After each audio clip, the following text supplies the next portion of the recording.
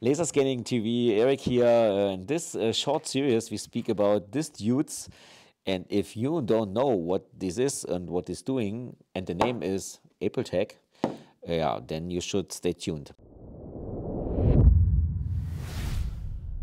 Yeah, gentlemen, this is a short video. Figure out in the German ones. We have a little bit to explain, but I do it short for you.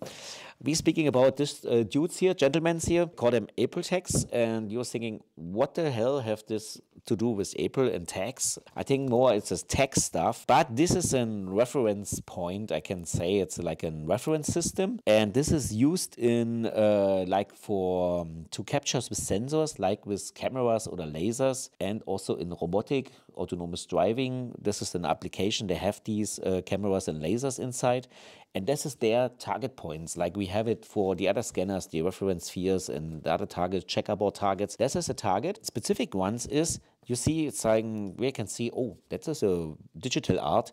But no, that's just an information. Also you have behind this pattern, and you make it with a pattern analysis or detection, is here an information. And this pattern means number 0. Also camera can see it. The software you get out number 0, and it's from tag family 36H11. And if you can read this one, it's this number 3 from this text family. And now you can riddle by yourself what we have here. I don't know, it's number 1, okay? There you have it. Also we have different kinds of pattern, and this give you information behind them. That's the name. And we check this for you because the important stuff is why we check this, making testing. It's 1 point in the beginning. We have this, it's magnetic, like, you know, I'm a steelman, good by myself. But you can find them in the internet, and you can copy this on your paper sheet and put this on the wall. Now you have to do it correct, like this. Okay, yeah, that's how it works. But let me explain with this, because we have to check how, like I am now a sensor, or like I'm a roboter here. Yeah, that's me. I'm a roboter. I coming here, and how I can see this. Can I see it here, and can I see it also if I'm the robot and come from the side? And this we do some checks for you. And our goal was in which distance we can detect these AprilTag. What is our view angle, like 90 degrees? Or 45, like 45 or 60. This we check, and this I show you here on the screen. Yeah, what we check different target size, coming a little bit down, and we use different sensors. Sensors was iOS beta system sensors, and on Android we test PrimeSense Garmin. PrimeSense 108 and 109 short range is from the dot product, and into the RealSense D415. Also this was sensors we have already here in the office, and we measure indoor under daylight condition. Yeah, and there you see if we use this dot product system, the different platforms like the Android platforms with the sensors and also the Apple platform, they have in their software a computer vision tool what automatic can detect. This one is number 1. Okay, and you see it is correct. You see here they find then the targets and give you information, and we check how they can see it. Yeah, and what we check, we have to go down here.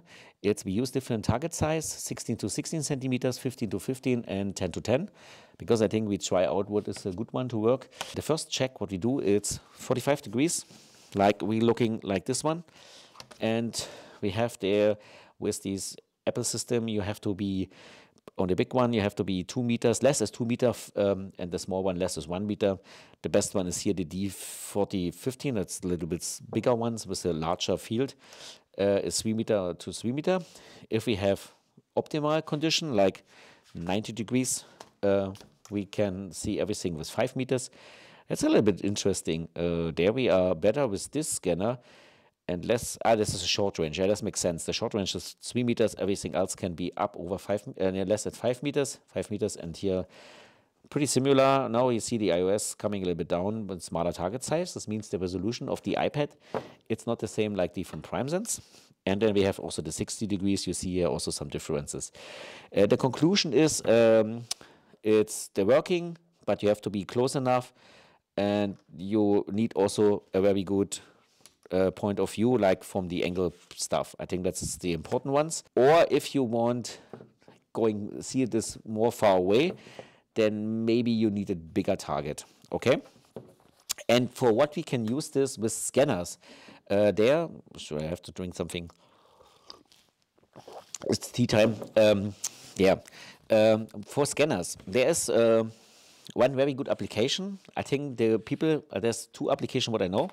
I think one is what is inside of dot product system, but also Faro Freestyle, and maybe other scanner use this too. At first we have, this is our scanner, this is our AprilTag, we light on the ground. Then we take our, this is my scanner now, yeah, that's my handheld scanner, my Apple iOS, I don't know, something. And I start to scanning and shut these point in beginning. Then I walk in the room, the complete area, coming back, and I am on the same position. And if we capture a large area, we get some calculation inaccuracy, and then we spot this target again the same, but realistic-wise, now it's, in case of this inaccuracy of the calculation, it's maybe a little bit different. We see the same target now here, as we have in distance. This is the inaccuracy. And then the software can say, oh, I know this is the same targets. I mean, here, not the same targets, here different, but there's the same targets.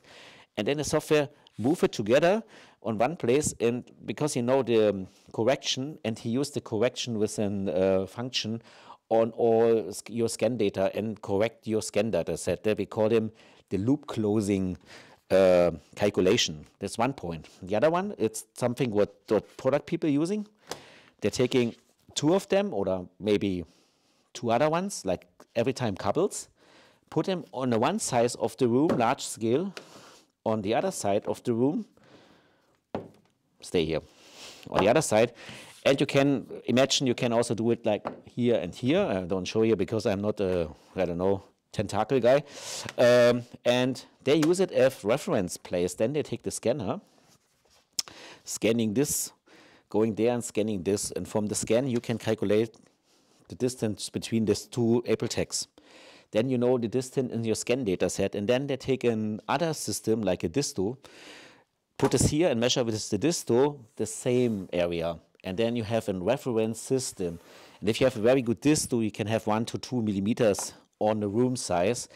And then they compare this distance, reference distance, with the measured from the scan data.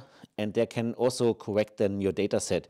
These are the two applications what you can do with scanner, with AprilTags. Other applications are definitely robotic, autonomous driving, and all these stuff, cameras. They're using also these information. Gentlemen, that was all to this topic, AprilTag, and what you can do with AprilTag in the scanning world. If you like these items, you can purchase this in our web shop. I think there are some offers for you. Yeah, like every time, I'm happy that you'll be the guest to this show. And if you have any comments, then leave a comment. Not forget, subscribe to the channel, give me a thumbs up, and yeah, bye-bye, Eric. Till next time.